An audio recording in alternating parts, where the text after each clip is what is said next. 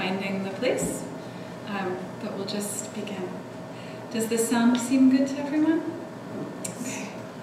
So I'm very happy and delighted and honored to introduce Gary Kinsman.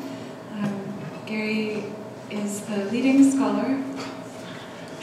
He doesn't like being introduced, but it's good. Are you worried? Of state regulation of sexuality, definitely in Canada, and with really wonderful resources, I think, for people who are doing work everywhere.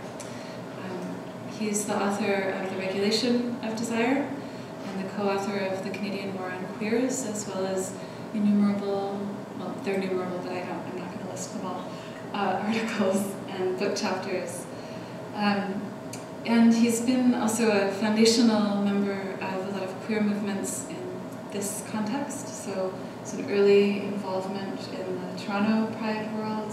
He started Pride Newfoundland and then Pride Sudbury. And we couldn't remember if you started Pride parades in Nova Scotia? No, didn't. But one of the reasons that I'm really always so happy to introduce Gary and his talking is that in my experience and in talking to other people, Gary has consistently throughout his life always been someone who nurtures and nourishes other people in their work. So in their political work, in their intellectual work, he's a mentor and a generous person who I think is incredibly gifted and skilled at bringing out the wisdom that people have in them. And so he's one of these rare people who's a movement intellectual who's also managed to live and survive in academia and to do it with generosity and grace. He just retired, so now he gets to be less careful in everything. So I actually don't think that you've ever been very careful, ever. So that's also something that's really kind of amazing. And tonight we're going to be able to hear him talk about direct action. So please join me in welcoming Gary Kinsman.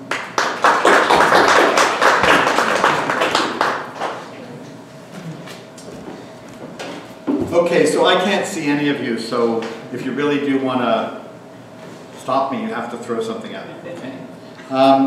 So a couple of things before we get going. I wanted to dedicate the talk tonight to all of those who've died of AIDS-related disorders in the northern part of Turtle Island, and I wanted to mention some names in particular of people who are really quite centrally involved in AIDS activism who have died. So in terms of people who are involved in AIDS Action Now, and this is a highly selective list, I want to dedicate this talk to George Smith, Michael Smith, David Marriage, James Thatcher, who is right there in that picture, Chuck Groschmal, who is right there in this picture, to Michael Lynch, Doug Wilson, and there are many, many other people from AIDS Action Now. In relationship to the Nova Scotia PWA Coalition, I want to dedicate this talk to Peter Wood and Dale Oxford. And again, there's many other names that could be mentioned. And in terms of the Vancouver PWA Coalition, I want to dedicate this talk to Kevin Brown and Warren Jensen. These are all major AIDS activists who died in the late 80s or early 1990s. Now the title for the talk, Direct Action Equals Life, is actually a transformation of a slogan that came from the AIDS Coalition to Unleash Power in New York City that we also adopted in AIDS Action Now in Toronto. So silence equals death, which I'm sure everyone is probably familiar with, although I should point out that when I first saw this on someone's t-shirt, it was in a photograph, and the t-shirt was sort of folded over, so it actually read to me as science equals death, and I sort of thought, that sounds a little bit maybe extreme, but okay. Right? And the second part was always action equals life. So what I'm going to try and do is to focus on direct action equals life in terms of this talk. I also have to say, to preface some of this stuff, that what I've learned at this conference, both last night and today, would actually lead me to want to recast a lot of what I'm saying. I'm going to try to do that a little bit in terms of rejigging. But I also think that's a sign of a really successful conference, that it actually has brought out so many new perspectives that actually ask us to try to rethink things in new ways. The final thing I want to talk about is why this is in scare quotes, Canada. Because I think it's really important for me, especially because I'm often identified by other people as being a historian of sexual regulation in Canada or of AIDS activism in Canada, is that I think it's actually really crucial that we always put Canada in question. We always trouble Canada. And if we don't do that in our work, we're actually papering over or making invisible the colonization of Indigenous people, and I think it's absolutely central that we not do that in our work. So that's why I think it's consistently necessary to constantly trouble and question Canada. And to also recognize, there was some discussion at the conference previously on a number of occasions about homo-nationalism. And I think people often think about homo-nationalism in a sort of context of Orientalist homo-nationalism, the ways in which places like Canada get constructed as being supposedly advanced and civilized, while people in the Middle East, and especially Arab and Muslim-identified people, get constructed as being barbaric. It's really important that we challenge that Orientalist form of homo-nationalism, but it's absolutely central that we also challenge what Scott Morgenson has referred to as settler homo-nationalism. And I don't think we do that enough in our work, and I think that's actually crucial also to do in relationship to the historical work we do in relationship to AIDS activism. So this presentation in terms of PowerPoint, which I still remain ambivalent about whether PowerPoint has any pedagogical utility at all, except for images, I have to point out to you that unfortunately it's actually rather sparse in terms of images. But we'll correct that. Both AIDS Action Now is correcting that, and hopefully the AIDS Activist History Project will correct that as well. So part of the theme for me that emerges for my work, and it in major ways comes out of the work that I did with Patricia Gentile on the Canadian War on Queers, is this notion of the social organization of forgetting, and the necessary antidote to that being the resistance of remembering. So I just wanted to unpack that a little bit, first in general, and then specifically in relationship to histories of AIDS activism. So one of the things that I think is really important for us all to recognize is that one of the ways that ruling takes place in our society, in a capitalist patriarchal basis society, is through the systematic social organization of forgetting. And by that I don't mean, our memories are bad or failing. Right? And oftentimes you do an interview with someone about the historical past, they will tell you, I don't remember anything. And then when you get them talking, they remember an awful lot. I'm not talking about the failure of our individual memories. I'm talking about how a systematic part of how ruling takes place in our society is the denial of forms of activism and resistance that have taken place in the past, the denial to us of the vocabularies and social literacies to actually be able to understand the struggles of people in the past in an embodied way.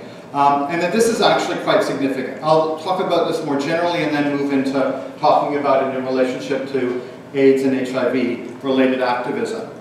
One of the things that actually allows neoliberalism, for instance, to get away with hacking apart and destroying social programs that people fought for in the past, what some people might refer to as the social wage, is that we cannot in any embodied way remember the struggles of people in the past that actually won such things as social assistance, or more access to education, or certain aspects of socialized healthcare. We don't have the capacities because we've been denied this. An active memory of those people's struggles, because if we did have that as an embodied knowledge that we have, we would not stand for the types of cutbacks and slashing of social programs that is going on around us in the new climate of not only neoliberalism, but austerity. But we don't remember those things, or many of us don't remember those things. And there's specific reasons why people who have lots of power in our society don't want us to remember those practices of activism and resistance. That we actually won these things, even if they were given back to us in ways that we didn't really intend. Just to give you one example, when people early on in the 20th century in what's now called Canada were fighting for unemployment insurance, they never in their wildest imagination thought they would have to pay into it. It was something that the capitalists or the bosses would actually have to pay for. Oftentimes things have been given back to us when we've won victories in ways that are not what we really wanted.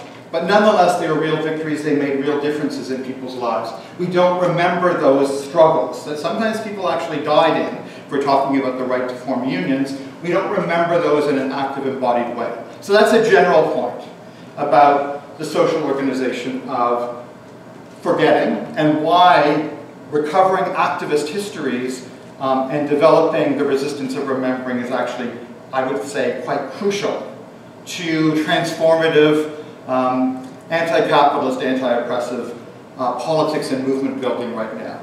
Now, what does this mean more specifically in relationship to AIDS activism? There's a number of things that we've systematically socially forgotten. Partly because the histories of AIDS activism have not been adequately recorded and not been adequately able to be communicated to new layers of younger people who have got involved in AIDS organizing. But I just want to mention 3 examples that I hope will help to make this very clear to you. And there's many other examples that could be used. And some of us have some vague memories of this, but we don't sort of live it in an embodied fashion in terms of the resistance of remembering. So one of the things that's really important to point out is that I think there's a dominant mainstream history that's been produced now around AIDS that safe sex, or safer sex as it's most often referred to, was somehow invented by public health officials and then was delivered to people as this is how you're actually going to be able to prevent the transmission of HIV. That's not at all the case, but it's the mythology that's actually been put in place, facilitated by the social organization of forgetting. The practice of safe sex, and it was called safe sex at the initial point, was actually developed and facilitated by grassroots people coming out of community-based AIDS groups, both gay men, lesbians, people informed by the feminist health movement, who actually figured out fairly early on the types of practices people needed to engage in to avoid the transmission of HIV. Right? Even before HIV was fully even understood as being the virus that would be part of the process that would lead to the development of AIDS. People had figured out that it had something to do with the transmission of bodily fluids, blood-to-blood contact. People had begun to figure that out and had begun to articulate safer sets of practices for people. It's also important to point out that at that point in time, this wasn't suggested to people as an individual thing. That, you know, you should look at what the public health person tells you and you should go through sort of like a rational process of calculation about what was risky and what wasn't and what you were prepared to deal with. This was actually something that was put forward as a community responsibility. And it was also something that was eroticized. I mean, early on, coming out of community-based AIDS organizing, safe sex was hot. It was erotic. It was something we all should be doing. It was not just the responsibility of individuals who were HIV positive. It was what everyone should be doing. And for a period of time, gay men in particular in relationship to safe sex did actually show that sexuality was socially made, socially constructed. Cindy Patton and other people have pointed this out because we were able to actually show that we could, in a community context with lots of support, alter the practices that people were engaging in. It was nothing sort of essential or biological that was necessitating we had to engage in these particular erotic practices. If they were eroticized in a community social context, this is something that everyone could engage in. So one of the things that I think is sort of underlooked at is actually this history of early safe sex organizing and how it was about trying to build new forms of community-based eroticism. So it's really important to point out that safe sex didn't come from public health officials. And what they actually did with this was they sanitized it, they in some ways distorted it, so they actually would now talk about, be monogamous, right? Was one of the things that public health departments would talk about. And of course, most people understand that as being serial monogamy, which is in many ways a recipe for the transmission of HIV infection. And maybe the use of condoms or abstinence. These were the types of things that they fed back to us, but this was not the basis for the early safe sex organizing campaign. So this is something that we've actually, in some major ways, forgotten about. But what this meant was the responsibility for engaging in safe practices was not simply the responsibility of an HIV-positive person. The decomposition and destruction of these community-based safe sex campaigns, I believe, actually opened up the door to the current criminalization of HIV people, and the focus on only the HIV-positive person as having any level of responsibility around questions of HIV transmission. Early on, it was everyone's responsibility to engage in safe practices. Everyone was assumed to possibly have HIV infection. This led to a very, very different approach than what's occurring right now. One of the things that is really important, if we can recover that history, it actually allows us, in a much stronger way, to be able to challenge the criminalization of people living with HIV right now. Now, another aspect of AIDS activism that has not been focused on very much is that fairly early on from the beginning, people understood this was a global health crisis, and that how it was affecting people in the global south had an awful lot to do with the relationships of overdevelopment here and underdevelopment there, and that this would actually need the transfer of resources from the north and the west to the global south if we were actually going to address the massiveness of the AIDS crisis. This was developed in some ways in what I think is a really important document that's hardly ever been looked at in terms of the history of AIDS activism, which is the Montreal Manifesto, that I will come back to later on. But it also meant that AIDS activists began to realize that AIDS, and dealing with AIDS as a social crisis, as a health crisis, was a condensation of all of the social relations that existed in our society. That you couldn't actually adequately address AIDS without dealing with class, without dealing with sexuality, without dealing with race and racialization, without dealing with gender, without dealing with questions of ability. That was an understanding that was sort of there early on in the development of AIDS activism, and that's also something that's been lost. And one of the really unfortunate things about the development of the AIDS crisis and the mainstream forms of AIDS organizing is that sort of global internationalist perspective that was there has been lost. So basically, in some ways, it's not only the Western pharmaceutical corporations that have sentenced people in Africa to die of HIV infection when they have absolutely no access to the drugs and treatments that people here do, but unfortunately, the Western and Northern AIDS movements, by not continuing this struggle, have actually helped to facilitate that situation. And the final thing I want to talk about, which is the major thing I want to focus on here in this talk, is that treatments didn't come down from the medical profession and the pharmaceutical corporations saying, here we've got this wonderful new drug, it will save you, right? It came from incredible forms of grassroots activism and resistance, opening up the possibilities for people to have more access to treatments. It came from direct action politics, which I'll talk a little bit about later on. And that's why I'm talking about direct action equals life in this talk.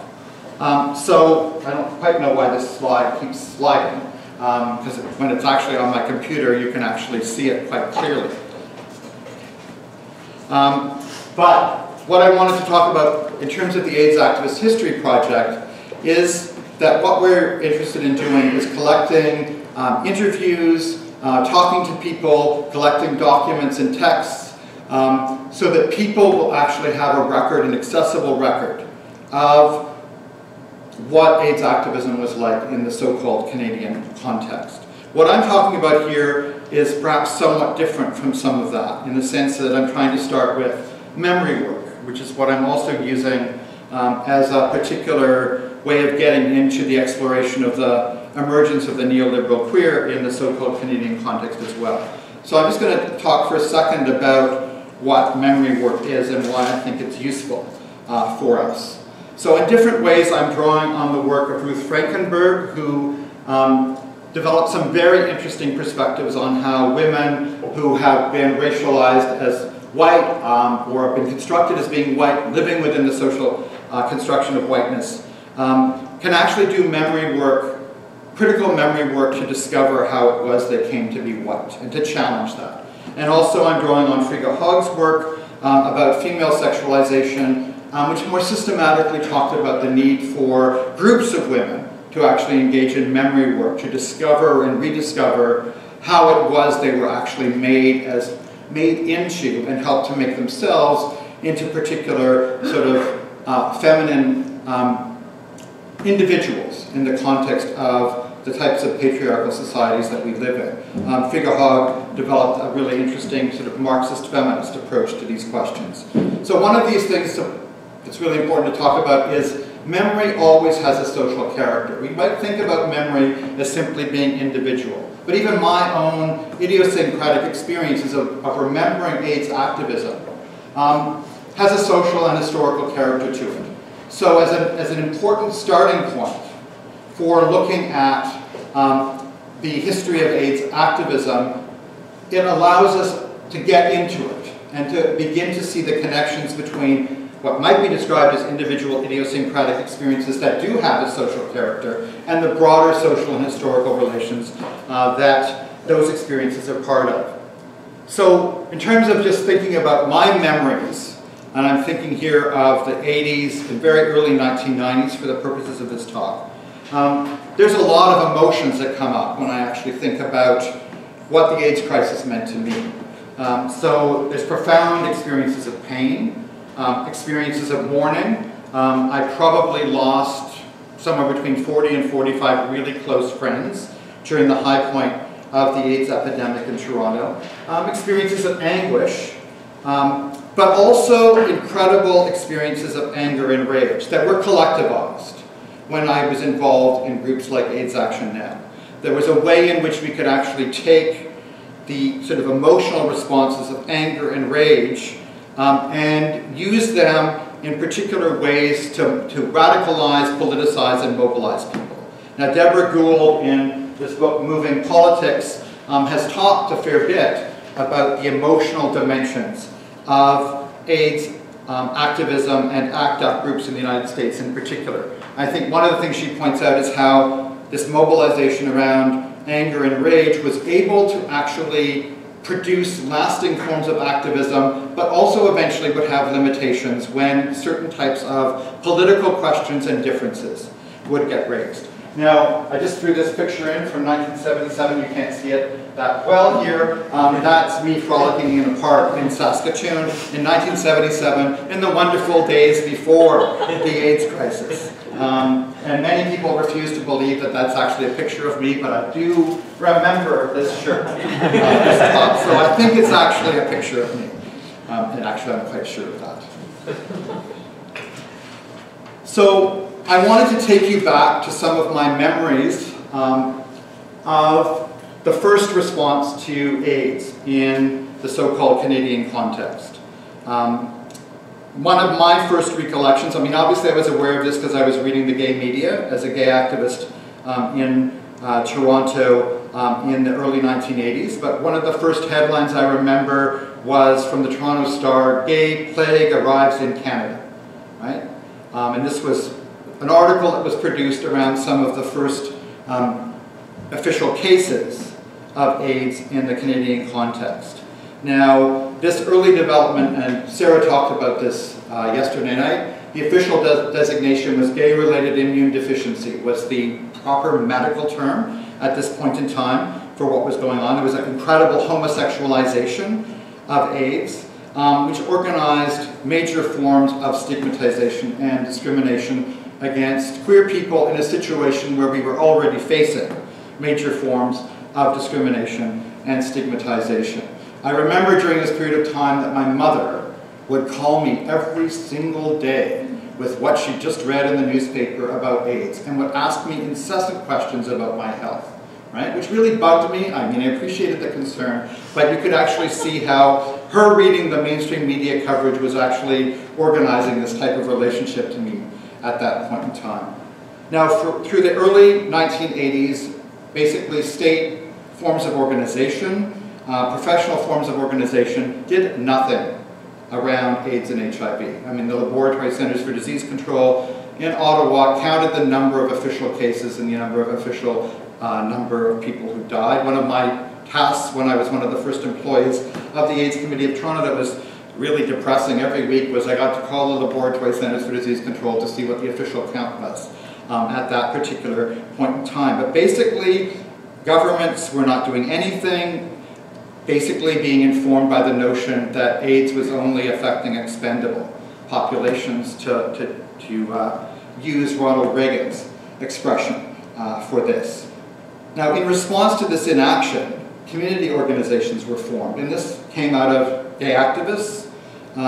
It came out of some lesbians and other feminists who had been involved in feminist health activism, and we produced community-based AIDS groups, like the AIDS Committee of Toronto.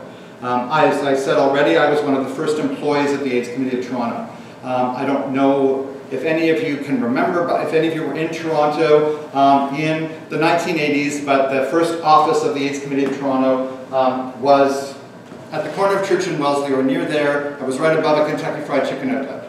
So we had to live, the 3 employees, our work life was lived in this office that just reeked of Kentucky Fried Chicken all the time. And then we would have these board of directors meetings for the AIDS Committee of Toronto, where all of the medical professionals that were on the board, and there were other people as well, would come in with their little boxes of Kentucky Fried Chicken, and they would just devour it during the board meetings.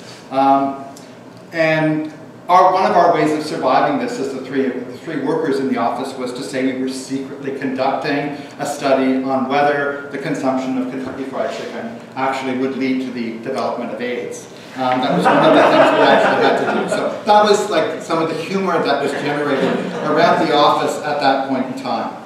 But there were really important things that happened in the AIDS Committee of Toronto. That I want to highlight both the important things we did, but also how even from almost the beginning of the AIDS Committee of Toronto, there were significant problems that were being produced that would later on become real obstacles for the next wave of AIDS activism that would come a little bit later on in the 1980s. We did do some of the first safe sex education in Toronto.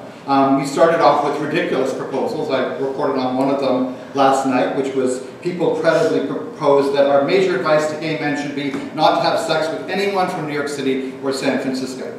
But there were far more interesting proposals that were also made based on the type of work that Michael Callan and Greg Berkowitz were developing in New York City at that time, which basically produced some of the major guidelines for what safe sex was all about. And again, safe sex was hot, it was exciting, it was about eroticism and keeping eroticism alive in the context of the AIDS crisis.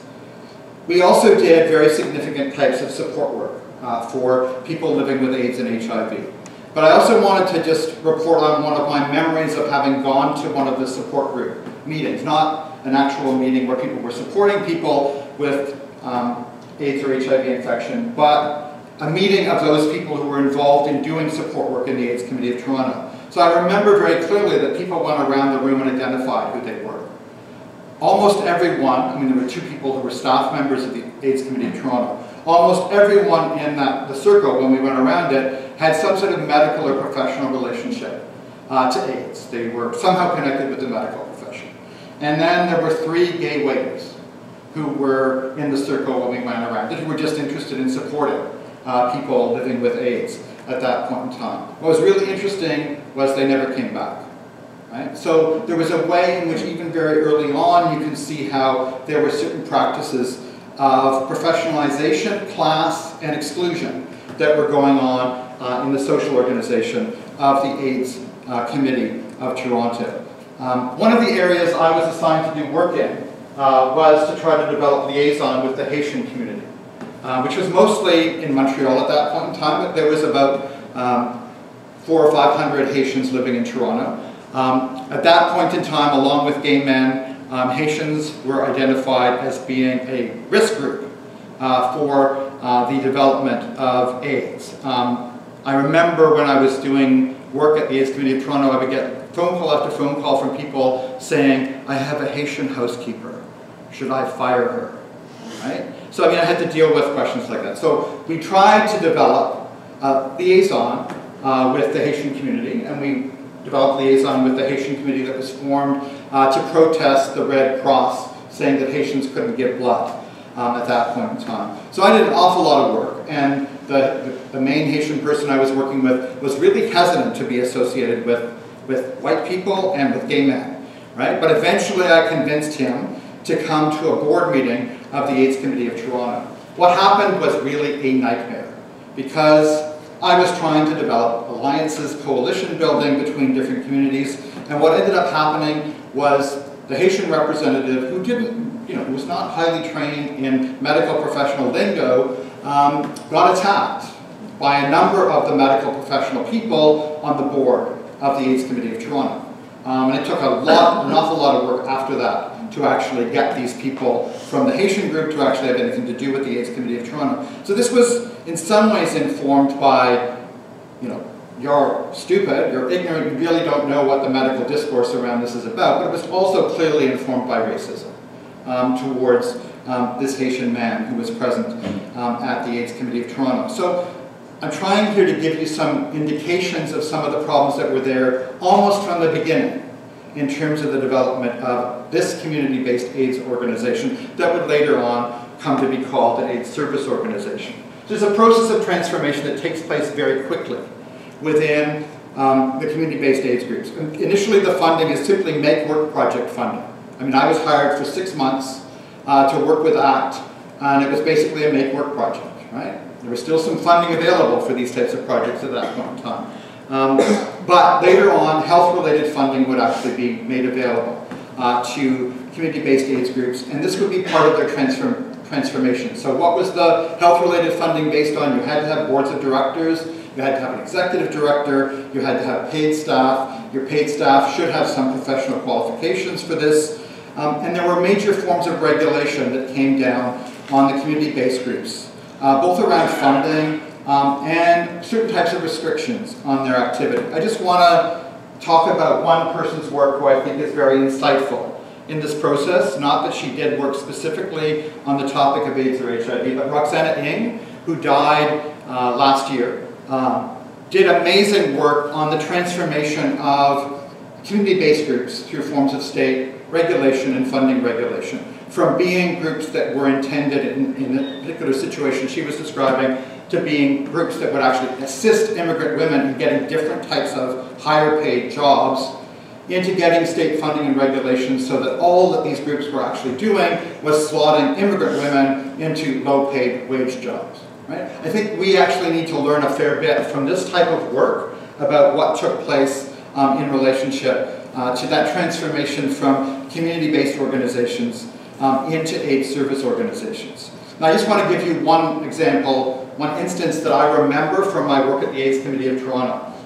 The staff was tasked with trying to figure out, because we wanted to have a charitable arm to raise money, what type of incorporation we should get engaged in. So we went off and met with a lawyer, came back and proposed that there should be 2 levels of incorporation. There should be a foundation, there was a charitable arm, and the AIDS Committee of Toronto should actually be incorporated in a very different way, so it actually could be involved much more directly in advocacy and activist work. In its infinite wisdom, the board decided against our proposal and decided for 1 level of incorporation.